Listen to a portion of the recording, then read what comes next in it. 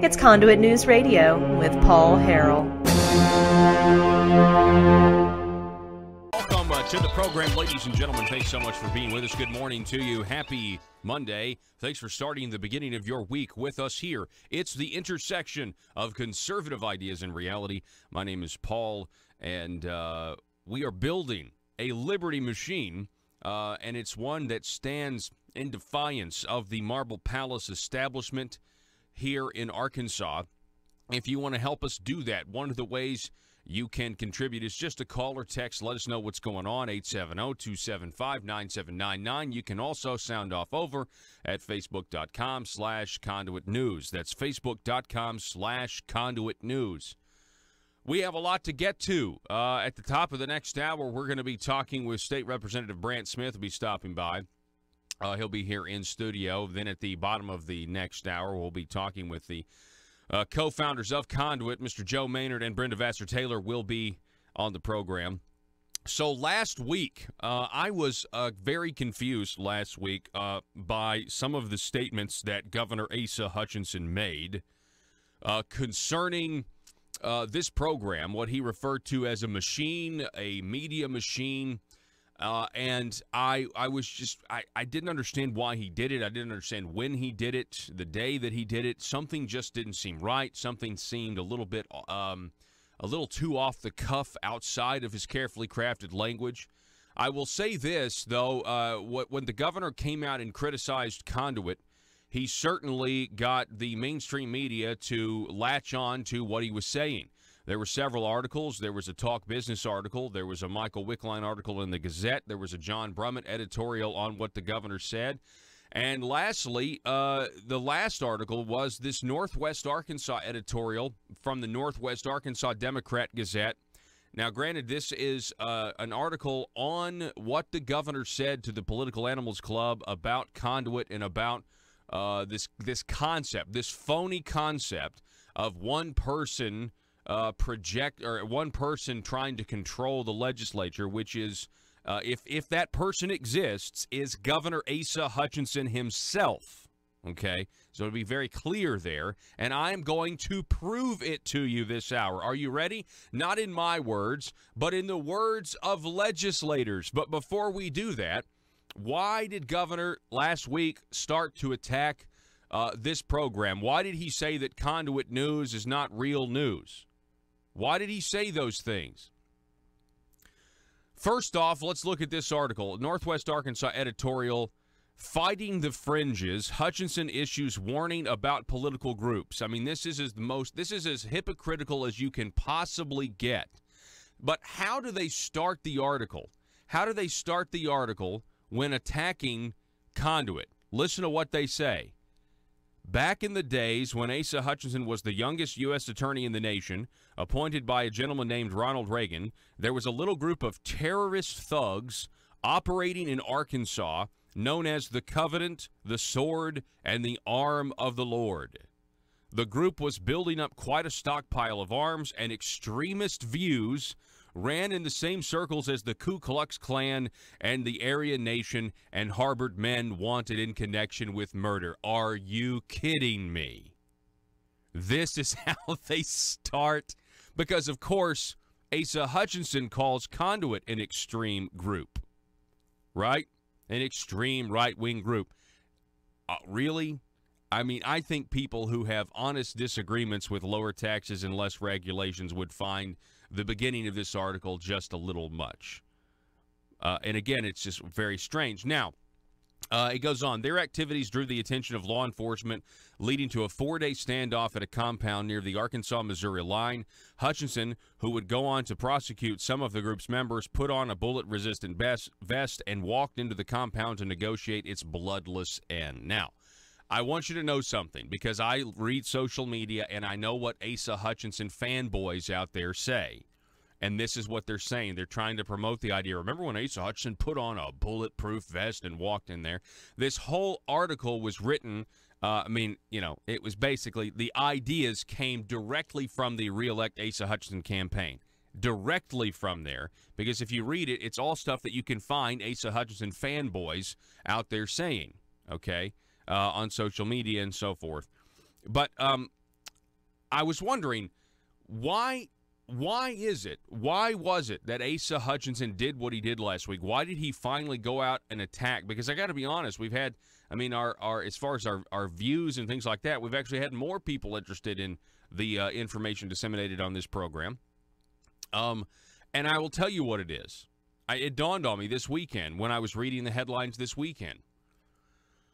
I have been speaking out against the corruption in Arkansas for a very long time, talking about the FBI investigations. We've had sources tell us about indictments coming. Indictments have come. We've heard that there are more indictments on the way. We've heard that there's such a culture of corruption in Arkansas. Max Brantley now reporting as many as 20 legislators. Back in October, my source was saying it was anywhere from 15 to 17. So I think we're pretty much lining up. We have legislators now, and they're now coming out, former legislators coming out saying they took $100,000 in bribes, and that's when it hit me. That's when it hit me, folks. If you're at the top of the heap, whether it leads to you or not, and you're just a part of the status quo, if the level of Arkansas corruption that I believe is about to be unveiled to everybody, and this program is pretty much the only voice who has been out there day in and day out demanding that Jake Files resign for a second, or for instance, when Asa Hutchinson wouldn't, when the Republican Party of Arkansas wouldn't. We've been telling you about the corruption in Medicaid and a $2 billion program for a long time. And if all of a sudden we're the lone voice and all of a sudden everything we've been predicting and all of the corruption surrounding this turns out to be revealed to everybody, guess who starts to look pretty bad? The people in power, the people who've been protecting the status quo, the people who've been saying there's nothing to see here. And I think it all started when Rusty Cranford was in the paper last week accused of trying to hire a guy to kill that New Jersey lobbyist. I think that's when it all started. And then it all kind of, a nice little bow on the week when we have this headline. Former Arkansas legislator's name surfaces in graft case. Joe, go to this article. Henry Hank Williams IV, county judge of Jefferson County, took $100,000 in bribes from indicted lobbyist Milton Russell Rusty Cranford while serving in the Arkansas legislature, an assistant U.S. attorney said Friday. The money purportedly was given in the form of donations to a Pine Bluff church where Wilkins is pastor. And they should put pastor there in quotes, by the way. They should say where he is, quote, pastor, end quote. So the guy basically used the church as a way to conceal a $100,000 bribe. Assistant U.S. Attorney Stephen Molenrich made the statements during Cranford's arraignment on corruption charges Friday in Missouri. Why is it Missouri that's involved in all this? Why isn't Missouri prosecuting all of this? Where's Arkansas prosecutors? This is all coming out of Missouri. This is all coming out of another state. Wonder why our prosecutors aren't doing anything about this. Wilkins, a longtime state and county elected official and church pastor, has not been charged with any crime, according to available federal court records. He did not respond Friday afternoon to several telephone and email messages from the Arkansas Democrat-Gazette. Wilkins made the bribery admission in a February 22nd statement to the FBI, according to government attorneys. That was the day after Cranford's arrest on corruption charges in an alleged scheme in which executives for a Springfield, Missouri-based behavioral healthcare provider paid bribes through Cranford's lobbying firms to obtain state grants and other taxpayer money. Ouch. It's all coming out, folks. Every bit of this is coming out. Now, they're saying, now if you flip on over to Max Brantley, okay, let me see this article here. Max Brantley writes, bombshell of a story this morning from Doug Thompson. He has more on this. Keep going down here, Joe, until I find what I'm looking for here. Because eventually it talks about how, okay, so stop here. It's not just Cranford's first link to the illicit behavior with legislators. He's mentioned but not charged in the scheme alleging kickbacks from state surplus accounts known as GIF that produced a guilty plea from Micah Neal, Senator John Woods, and former Democratic Representative Eddie Cooper, who went to work for Preferred Family Health. Okay, keep going down. This, I don't know how far this is going to go. I really don't. Eventually we find, okay, yeah, keep going. Max Brentley writes, I've been told for weeks there was more to come. Last week, a lawyer with knowledge of Wilkins, okay, this former state rep county judge in Jefferson County, last week, a lawyer with knowledge of Wilkins' involvement with Cranford predicted disclosure soon. He said there were reports of numerous legislators who'd made proffers, sworn accounts of what they'd be willing to say in court to federal investigators. He said as many as 20 legislators could be involved. Again, Max Brantley of the Arkansas Times. Okay, folks, so what do we have to see here? What do we have to see? You may choose to believe it's just a coincidence that the week when all of this is starting to really gain steam, Asa decides to come out and attack this program and call us a media machine. Of course, I mean, I've never been on MSNBC or CNN. He gets to go in there anytime he wants. So, I mean, you be the judge who the media machine is, who really has the bully pulpit. I mean, I'm just a talk radio host. I'm just trying to get people the truth. And I think when they hear it, they realize what it is, and they realize they've been sold a pack of lies. But, hey, it is what it is. I don't believe it's a coincidence that all this stuff starts to come out the week he decides to get involved and start to try to push back against this.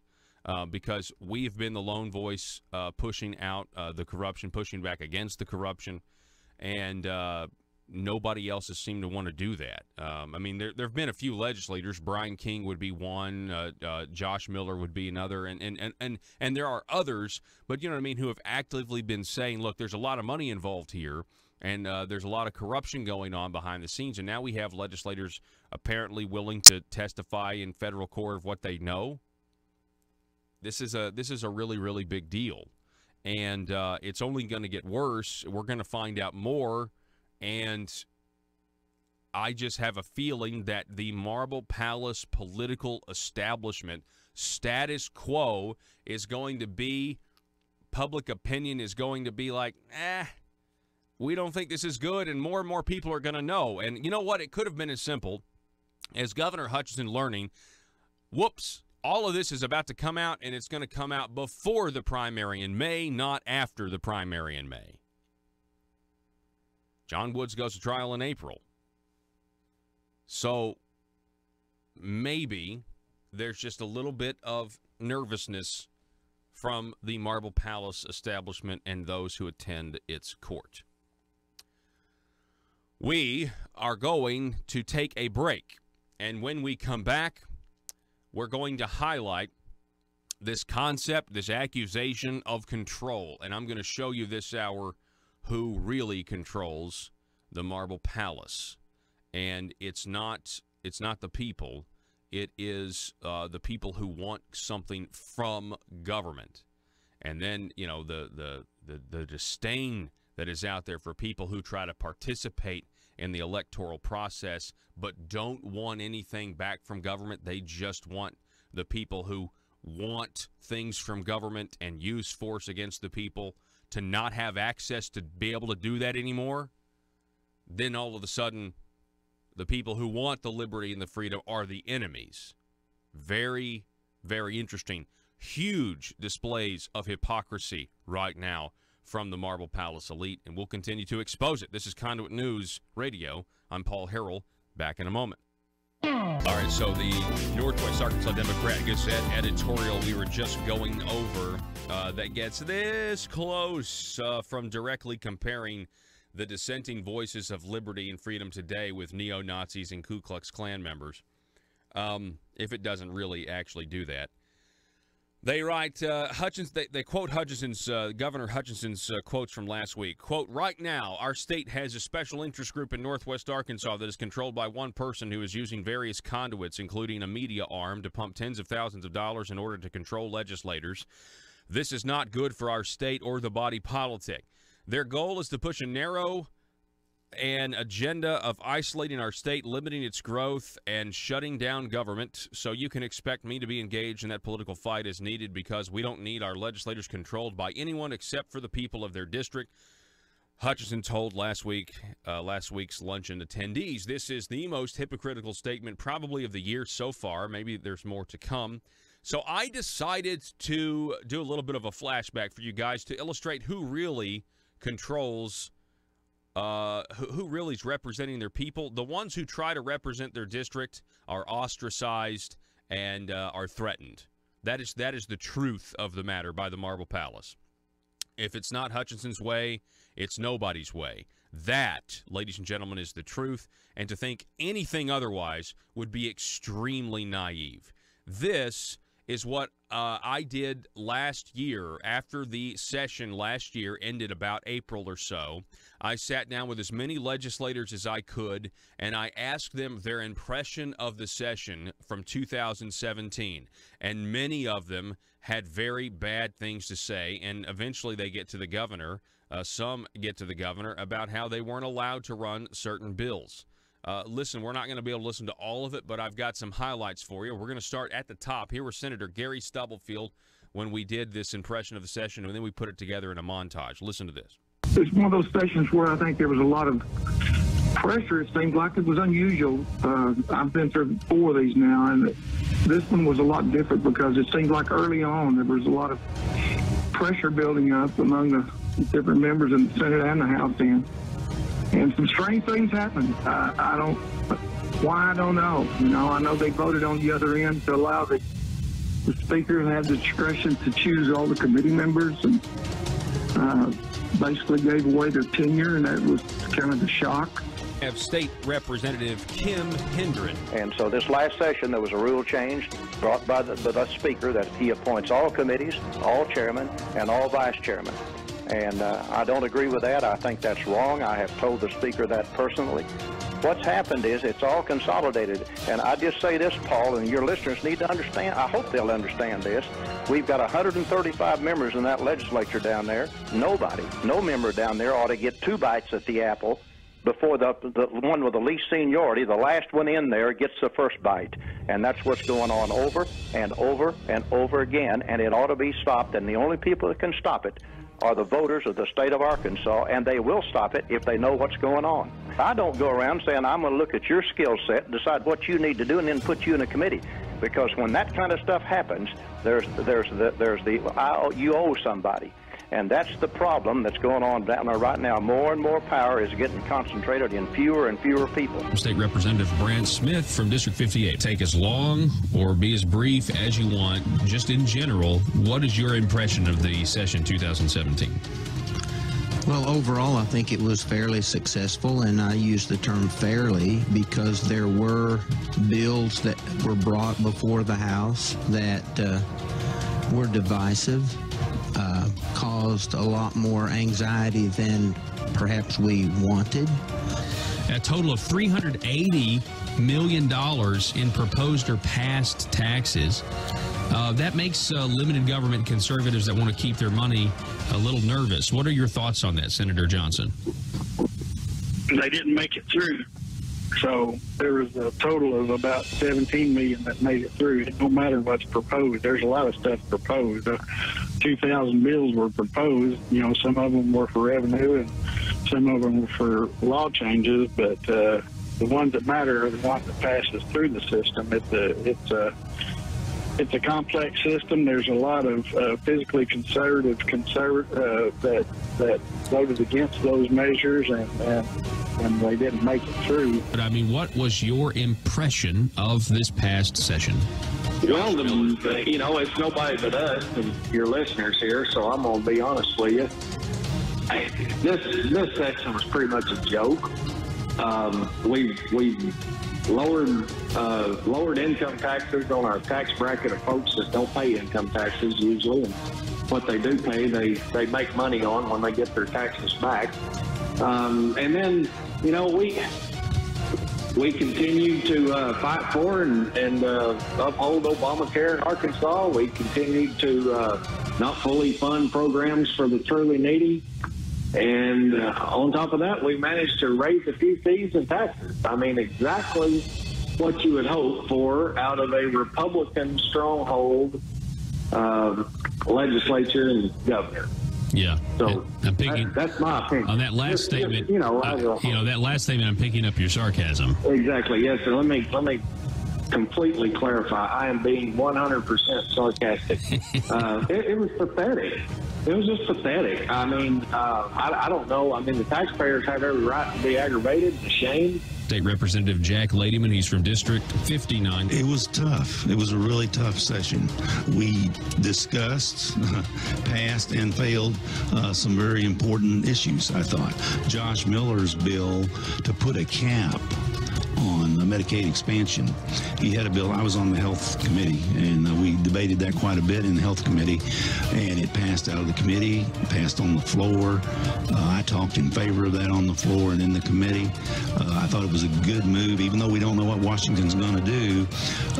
That is something that we can do in Arkansas to limit where this thing's going, and I believe right now it's up. The finances are going to get out of control.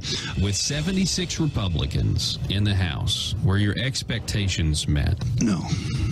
No, we didn't do what I thought we could do. There were a lot of things that I thought we could pass that did not pass. The biggest thing that bothered me, again, was the number of bills that proposed tax increases. Didn't expect that. I thought that we would at least cap the Medicaid expansion. Marcus Richmond with us from District 21. Well, I think that there were some things that we did, and we did it well. But at the same time, I think there was room for improvement. We need to be, I believe, just a little more imaginative than constantly trying to figure out some way to increase some tax somewhere. And then dealing with, the internet sales and those type of things, you can say what you want, tell everybody that it's not a new tax, but if you haven't been paying it, as far as everybody's concerned, it is a new tax. If we're going to call ourselves Republicans, we need to look at the party platform and consider what's in that, as far as, smaller, more efficient government, trying to be efficient with the tax revenue, looking for ways that we can allow the people to keep as much money as possible. And I think that in order to do that, and again, this is one of my frustrations. I was happy that, there were some tax cuts, but then when you look at how the tax cuts were done, we really just kind of shifted obligations around. And Stop. That is the new majority leader of the House now. That's State Representative Marcus Richmond, and we'll be back here in just a moment with more of news you need to know. All right, so we've just been addressing some of the news of the day, but we are also doing it in flashbacks. You see, there's this false accusation. There's something called, there's 7 ways we've counted to grow that the establishment uses to grow government. And we need to go back over those. Matter of fact, we'll do that sometime this week. But one of those ways is projection and deflection. So in order to deflect what you yourself are guilty of, you project the very thing you're guilty of on your political opponents. And this is what the Marble Palace establishment is doing. They want you to assume that right now, as it stands at the Marble Palace, it's a utopia, and that every legislator is allowed to legislate the way he or she chooses according to what their constituents want. And that, ladies and gentlemen, is a lie. There are people out there, and that one of the reasons Conduit News is here to give you the news is an attempt to liberate those legislators so they can think for themselves, so they don't have to be beholden to a corrupt establishment. And that, ladies and gentlemen, is we're going to continue to expose this. We're going to continue to give you the news. Now, if you're just joining us, good morning to you, but we're just dissecting Governor Asa Hutchinson's comments saying that, we've got to fight. He criticized Conduit News last week, called us a media machine because we're on different stations across the state, criticized Conduit for action because of the articles up there, criticized us for saying that he's raised taxes because, well, he disagrees. He doesn't think he has, but we've pointed out that he has raised taxes and the tire tax and things like that. We've criticized him for a lot of things, the spending increases and everything else. So he criticized Conduit News, said that we're not actual news. He was harder on Conduit News than he has ever been on the Arkansas Times, than he's ever been on John Brummett or anything else. It's fascinating if you actually look at it. So we just wanted to do a little flashback. I decided last year after the session and the disaster of a session where they tried to raise taxes and they increased spending, I sat down with as many legislators as I could, and I got their impression of the session. And so we're kind of going through the highlights of that. And now keep in mind, it's the governor who wants you to who wants you to assume that he is not controlling these legislators at all. They don't feel controlled. It's somebody else. It's an outside group that's trying to control them, and we've got to stop that. Just keep that in mind. That is his allegation as we listen to the rest of this impression of the session montage. Take it, Joe. Against you. And I'll tell you something else, Paul, that I know. Gary Stubblefield. This is really troubling to me. I've been there going on 7 years, and sometimes I wonder why we even meet as legislators whenever you have these special interest groups and these large corporations, that we can work for weeks and months on bills or pieces of legislation trying to get them together to present. And all these groups have to do is come in and make one statement, and the whole thing is just turned upside down. Josh Waters is from Political Strategy. What's your impression of the session 2017? Well, if you would have asked me that with about 2 to 3 weeks to go in this session, I think it would have been a much different answer, because the last 2 or 3 weeks, the internet sales tax and the gas tax hikes were defeated. And so going into those last few weeks, if those would have passed, this would have ended up being a session of over $300 million of tax increases. Over on tax, it would have. Until we get a group of the legislators who have a real backbone and are willing to stand up to some of these, I don't see things changing in the near future. We had some very positive things, and then we had some disappointments. I was disappointed that as a Republican majority that we, kept our expanded Medicare program. It's just, it will end up bankrupting us. And, I think it was Ronald Reagan that said that we measure the success of government by the amount of people that's not dependent on government. I voted against the increases of taxes, like the internet sales. First of all, I think that's an interstate commerce. I think that's a federal issue and not a state issue, because I can't imagine another state passing a law that I have to know about and that I have to be accountable to them for, and I have no representation. We have massive Republican majorities down there, and yet some of the key pillars of the Republican Party platform, like not increasing taxes, kind of seem to be ignored. Well, I agree with that. I think that's key.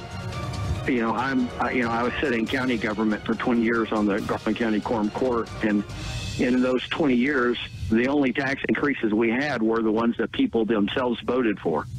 We were able to live within our means. It didn't mean that we didn't cut. It didn't mean that we didn't, change some of the things that we're providing, that we quit providing. But it's not incumbent on government to provide for everybody and to meet every whim that we want. Why do they need the money? Why do they need more money from us? Because government loves to spend money. And what I think we all look at is there's always going to be more needs than there is money. At a certain point, should we all just send our wallets and our checkbook to Little Rock and say, you just take what you think is fair and send it back when you're finished? Because there's always going to be a compelling reason.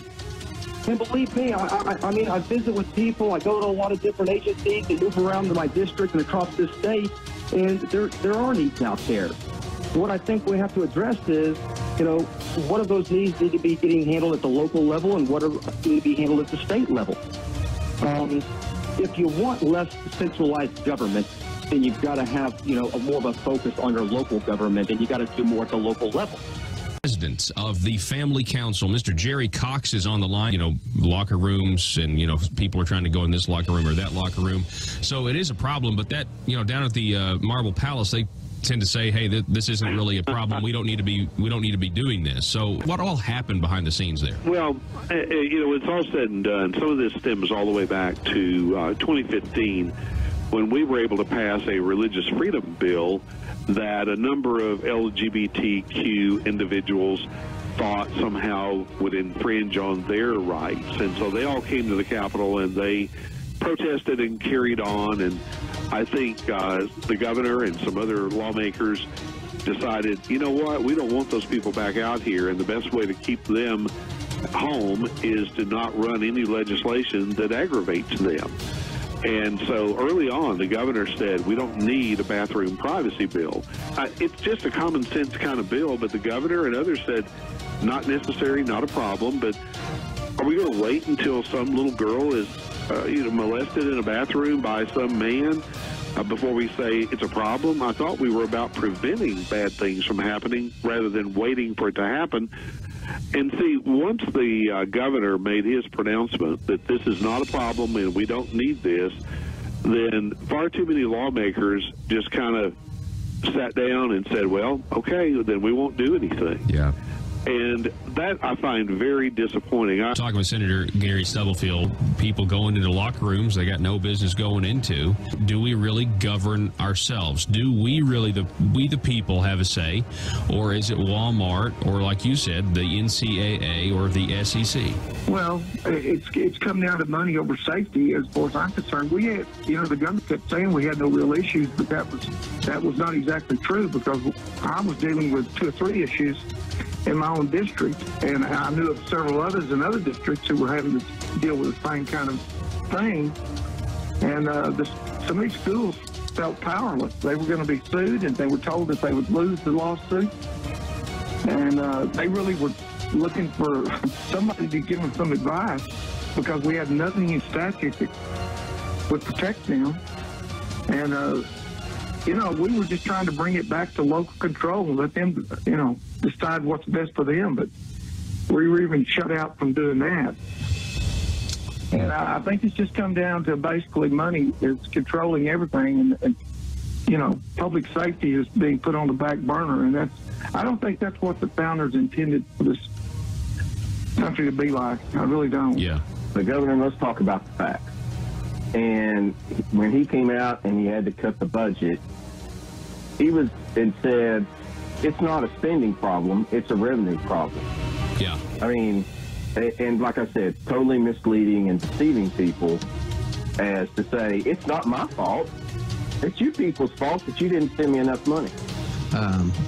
But then there were other bills that probably should have passed through committees and made it to the House floor, but they were not heard, or they were failed in committee. So there were Republicans that could have supported the bill, but I don't think they fully understood it. And some of them came to me privately and said, hey, look, I've got a lot of immigrant, maybe illegals in my district, and so I want to be really careful not to come out and look like I'm, opposing their presence here.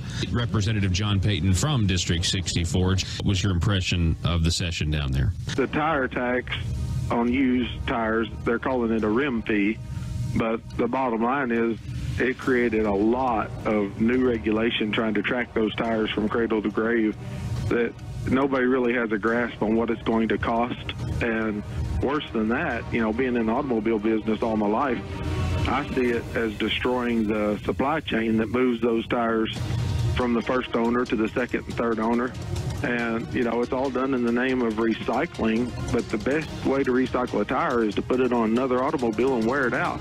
If the regulations that we impose, not just the tax, but the regulation destroys that supply chain, good tires are going to be going to the recycling centers instead of being worn out. And so I think it compounds the problem they're trying to solve. Of course, it's more money out of the people's pockets, and who knows if it'll be enough to cover the expense of tracking them from cradle to grave. We have State Representative Nelda Speak. Things. State Representative Scott Baltz, what did the governor's office tell you? The governor's office actually contacted Representative Joe Jett and said that if I didn't vote for Senate Bill 140, that the panic button would never be funded again. So you voted against the internet sales tax. You did. I did. You did the opposite of what the governor wanted you to do. Yeah. In fact, stop. So this is, we're going through our impression of the session. We're exposing actually who controls these legislators. Okay. And it's certainly not from any entity that is outside the Marble Palace establishment. Let's just say that to the least. All right. Now, that was Scott Baltz. He's a Democrat, and Scott Baltz would not vote for the internet sales tax. And because he wouldn't vote for the internet sales tax in committee, the governor killed funding for panic buttons at schools, just so you know. And his statement was they got to him through Joe Jett. Joe Jett contacted Scott Baltz, and Scott Baltz came on the program and talked about it. So, I mean, you tell me who is speaking for the we only want people. The governor says we only want the representatives to represent the people in their district. Really, Governor? Really? All right, now back it up just a hair, and we're gonna bring this home with this experience. Now, keep in mind, it is the governor's assertion that right now it is a utopia down there, and everybody is, it's just basically like Plato's Republic, and everybody is freely representing the wills of their constituents, and everything is working perfectly the way a government should work. That is his assertion, and that it is Conduit that is trying to change that and trying to control things. Listen to, again, back it up just a hair. This is Jerry Cox from the Family Council when he was giving his impression of the session. Listen to this.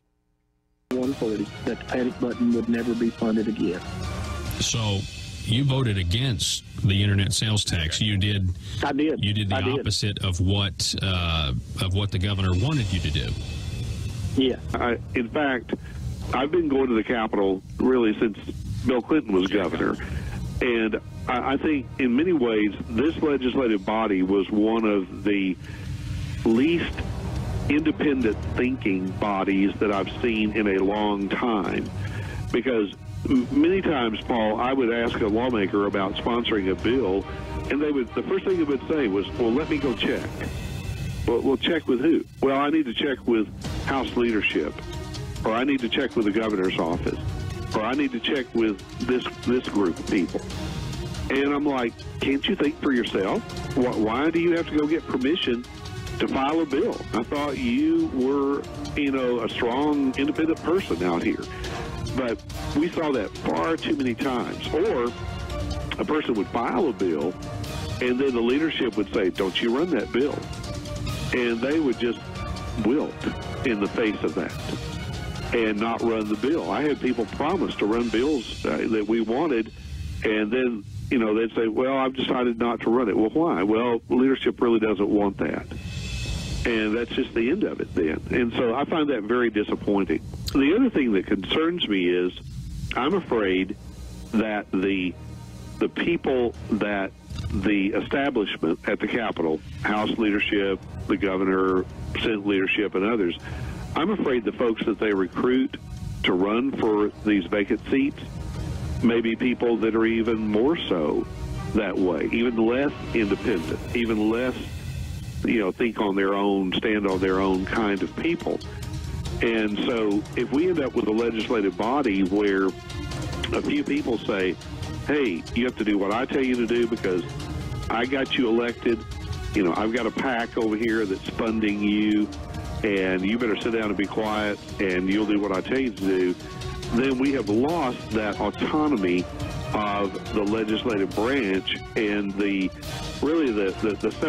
power then is being consolidated in the hands of just a few people who are able to order everybody else around. Now, Senator Terry Rice is with us from District 9. Impression of the session 2017. In one word, it would be frustrated. And all sessions can get frustrating. This one was counting fiscal sessions, which started the first term that I came in the House and served 6 years before moving to the Senate. But this one was, to me, the most frustrating that I've had, and especially through committees I was on, Judiciary and Senate state agencies, I kept thinking, man, our roads are falling apart. We need to come up with a long-term highway plan. We need to be shrinking government. We're almost 2.5 years into a new administration that has people voted to lessen government. And I realize it's a process. It takes time. But we need to be doing that.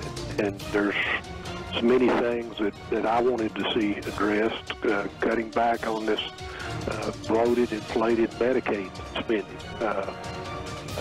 Colleague told me that it was $3.2 billion just a few short years ago. Now it's $7.2 billion here in Arkansas. State Representative Greg Leding, he's a Democrat from Fayetteville. What was your... That's actually funny. The Democrat from Fayetteville, Greg Leding, actually goes on to say he had one of his most productive sessions.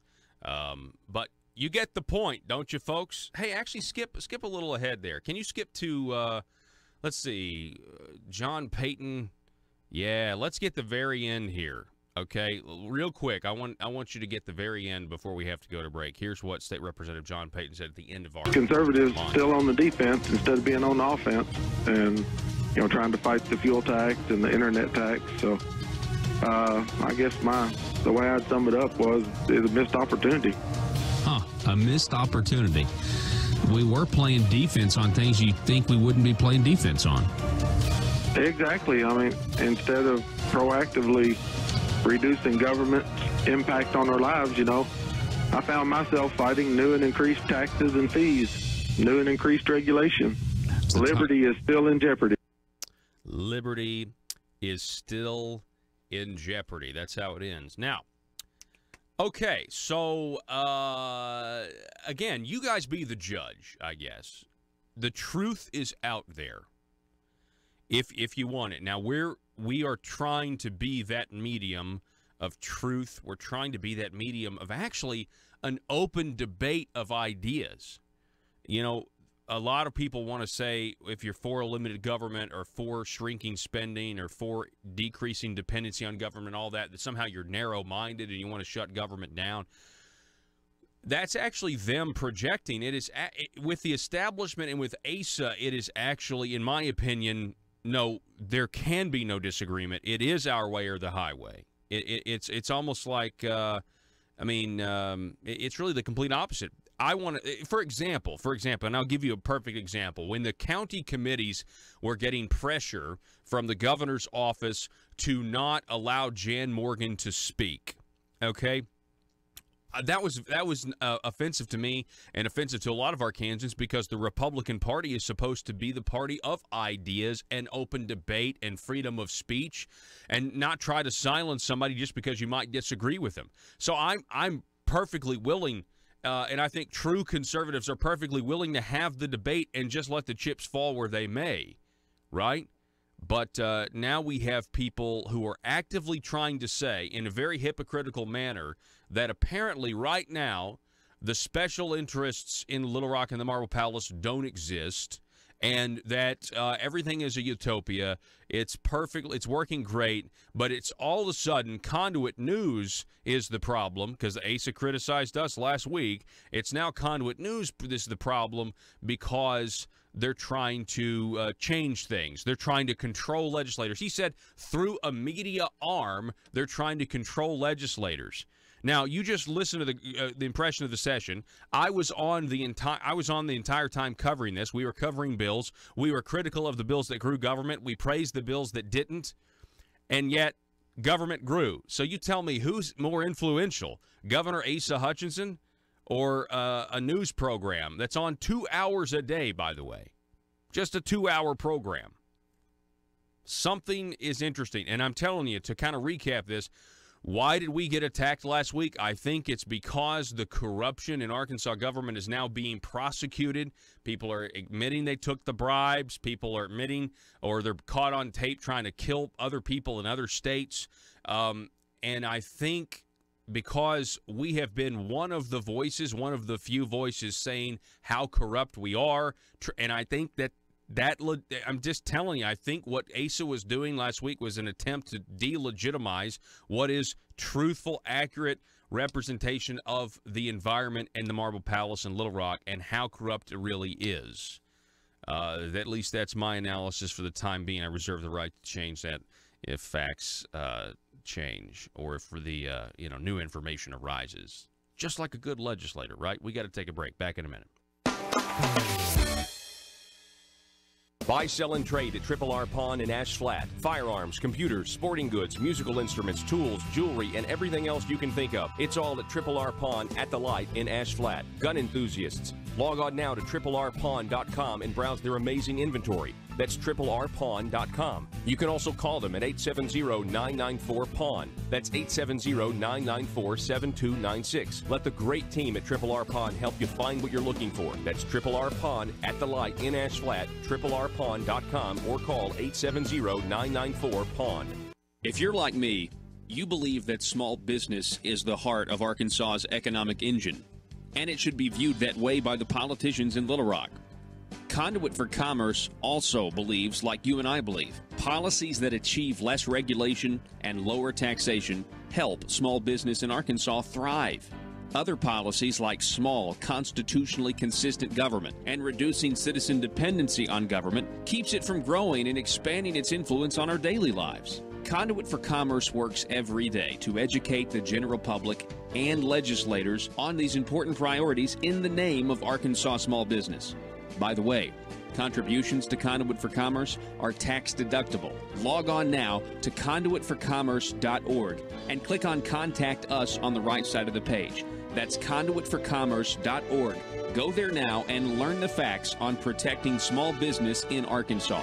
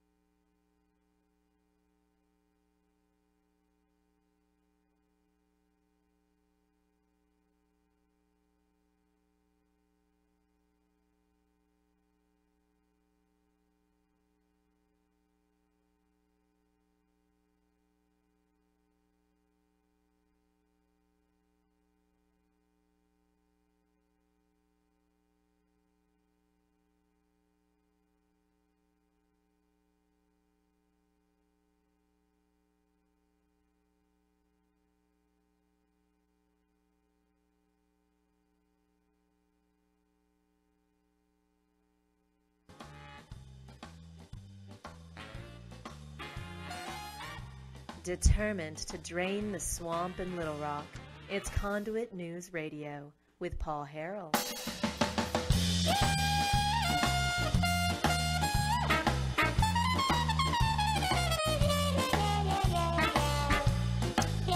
Yeah, this might have been, honestly, this might have been one of the best hours we've ever done when it just comes to sheer truth and information and because it's not just me that is saying these things. It's not just the great articles over at conduitforaction.org that are writing about these things. These are legislators in their own words telling you about the environment down at the Marble Palace, and it directly conflicts with what the governor said last week about outside groups. I mean the I mean, how many outside groups are there? Because most of the groups are inside groups. And that's really the difference. Is it's like if you're trying to change the way business is done let's be honest, by getting business out of it, politics and business shouldn't be together, but that's the way they like it. And this is an incredible amount of money. And you just got to think, who is making money and getting paid to do certain things versus who is giving money to causes and not getting anything in return, right? There are very few involved in politics. Most people are like, hey, I want medical marijuana. I'm going to pay to get it on the ballot so I can make a lot of money off of it. That's the only reason most people are motivated to do anything in government. Very few just want more liberty, more freedom, more voluntary cooperation for all Arkansans. And that's what I want. Back in a minute. Missed the first hour of the program. I want to urge you to go back and listen to it. If you're watching on Facebook Live right now, wait another hour until this the full video is concluded, and you can go back. You can get it right now at the podcast, iTunes or SoundCloud audio only. But just what did we title it, Joe? What was it? The truth about control in Little Rock. You want to know the truth about who controls who? We, not in my words, but in legislators' own words, talked about this, and so you definitely need to go back and listen to it. I think it was one of the best hours that we've ever done. Hey,